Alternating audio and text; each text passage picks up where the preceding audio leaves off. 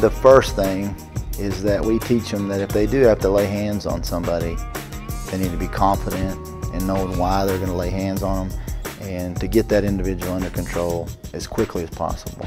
Strike some person one time to get them under arrest if they're resisting probably doesn't look as bad as if you had to strike them 4 or 5 times and you had to wrestle around in somebody's yard for 5 or 10 minutes and then 2 or 3 more officers had to show up. If you get that individual under control very quickly, it has a tendency not to escalate up to something like that. Really what ends up happening when you get out on the streets and you get into a fight, you don't go blow for blow and get into a punching contest. It becomes a wrestling match because you get them on the ground. And so it's more like grappling type stuff and get them into a hold so that you can get them into custody. This way right here. If he tries to push into me, he's pushing as hard as he can. I'm using minimum force right here. All right? If I don't do it, if I do it the old tie fight way, I'm like this and he pushes into me, he's got to turn me backwards. All right? Not knocking any other type of fighting, but that's not what we're going to do in this class. Not very many people in this class have any proper training in fighting and fighting techniques and that type of thing. So we're going to give them some tools to kind of help them prepare for that, and they're going to perfectly practice that stuff again and again and again until they get it down in their head. And they'll have to know that stuff when it comes to their DT final.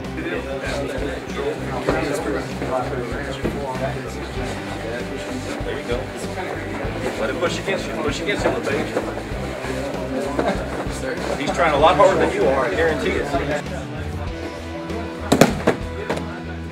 Can you do anything, Mr. Gatt? I can fall down, that's about it. You can just about fall down. Make sense? Also good for a search, just like we're doing the off-the-wall takedown. Can somebody move right or left?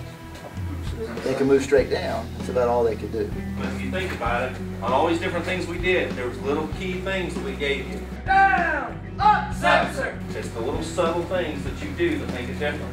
Down, up, answer. I know you think a lot of these things seem little nitpicky things that we keep making up. Down, up, answer.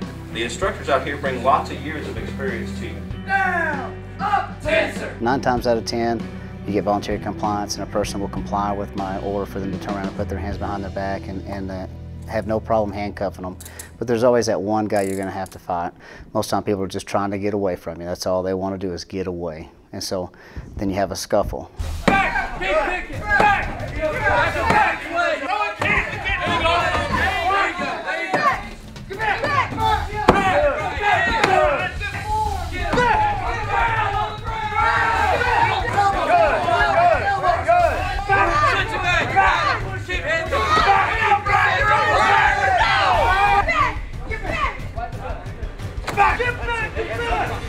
Bag holder, knock him down with the bag. back.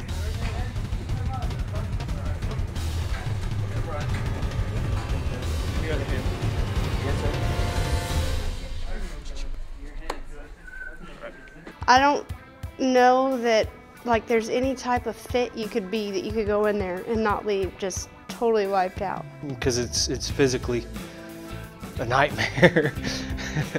But you might get a 30-second break here and there, but it is 4 hours of non-stop. It's just chaos.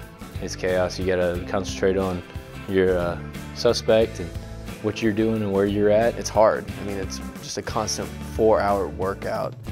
And it's not just working your body, you gotta be thinking. Move your feet back, just leave your head on there and put your left hand behind your back. Make sense? Yes, sir. Okay, now I can have him stand up. Say, go ahead and stand up for me. Now I can pat him down. Okay? Because I'd rather pat him down with handcuffs on or search him with handcuffs on than with not. Correct? Yes, sir. Yes, sir. Make sense? Yes, sir. All right, then I'll double lock him up. I'm still bladed off, right? I'm not standing up here like this trying to catch him. You want to do that? Still bladed off. The best sound in the world when you're in a fight is what? Sirens. All the sirens coming. You know your buddies are coming. You know they're going to help you, right? Yes, so if we can tell you these little tricks and these little finer points of doing these things so that you can save that little bit of energy, that last ounce of energy to hang on. When they're exercising some force on a person, that they have to, think of it as objectively as you can. Essentially, they're only using as much as they need to get the job done and to show some control. That's what society expects, and that's what we train them to do.